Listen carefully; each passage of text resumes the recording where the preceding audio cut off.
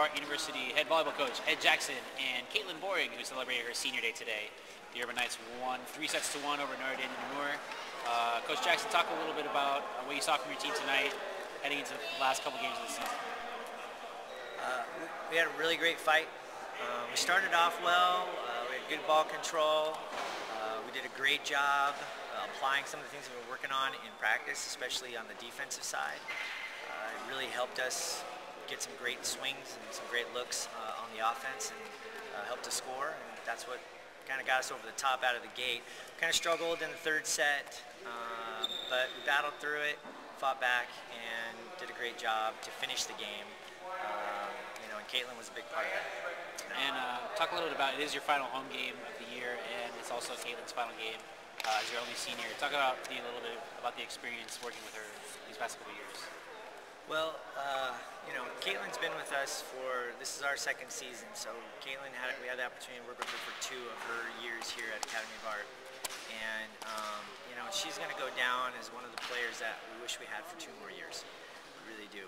She has shown a tremendous amount of desire to just keep plugging away and keep going and keep fighting and keep trying to get better and better and better. And, she has made such great strides in the 2 years that she's been here with us, where she, is one of our starting outside or right side hitters, and has done a great job for us offensively and on the block. She's been an excellent contributor in the 2 seasons that we've had her with us, and we're really going to miss her.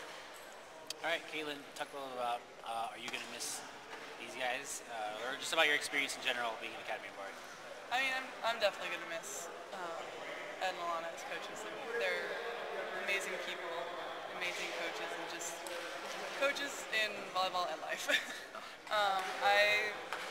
My experiences have been up and down here, and then these past 2 years have really been just so wonderful.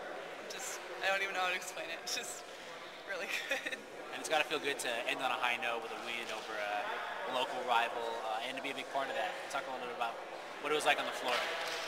It was difficult for me. I mean, I was going up and down, but for me the biggest thing was just to keep fighting for my teammates and not give up on them and not give up on myself and keep doing everything I could for them. All right, Caitlin had 7 kills tonight, ends with over 400 kills in her career, and the Urban Knights will finish up the season next week on the road. Thanks, guys. Really appreciate it. Thank you.